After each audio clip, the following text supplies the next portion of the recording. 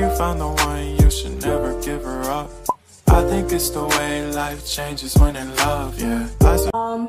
तो just a small information actually मैंने recently, I am sorry मैं बहुत लेट हुई सब मामलों में, मैं स्किन का अपने ख्याल नहीं रखती हूँ, बट रिसेंटली मैंने बहुत सारे रिव्यूज़ देखे हैं, ऑनलाइन वीडियोस देखे हैं मामा अर्थ जो ब्रांड है उसके बारे में. I have very very terrible skin. सच बताऊं तो I have very terrible skin. I have been trying a lot of different products. तो मैंने सोचा चलो ये भी ट्राई करके देखते हैं. तो मैंने मामा अर्थ से फेस वॉश, फेस पैक और एक हेयर ऑयल मंगाया है because I have very bad hair fall. तो मैं ये तीनों प्रोडक्ट्स को मैं चेक करने वाली हूँ. I am going to apply it, I am going to try it, I am going to test it first. And अगर मुझे अच्छे रिजल्ट्स आए या जो भी रिजल्ट्स आए मैं आपके साथ एक छोटे वीडियो में वो शेयर करूँगी.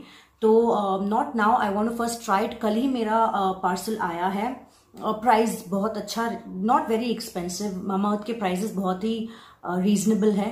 तो मेरा पार्सल कल ही आया है. I am going to try it for around 10 to 15 days.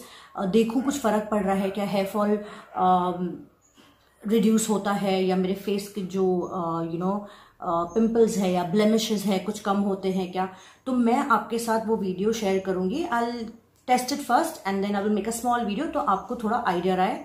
और अगेन मामा अर्थ के साथ मेरा कोई अफिलिएट मैंने नहीं किया है. ये प्रोडक्ट्स जो है मैंने खुद के पैसे से मंगाए हैं और मैंने खुद के लिए मंगाया है बिकॉज आई वांटेड टू सी कि मेरे लिए हेल्प होगा या नहीं.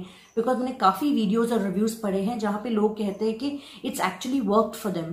तो मैं भी चाहती हूँ कि मेरे लिए भी कुछ अच्छा हो जाए. तो मैंने इसलिए उनको मंगाया है.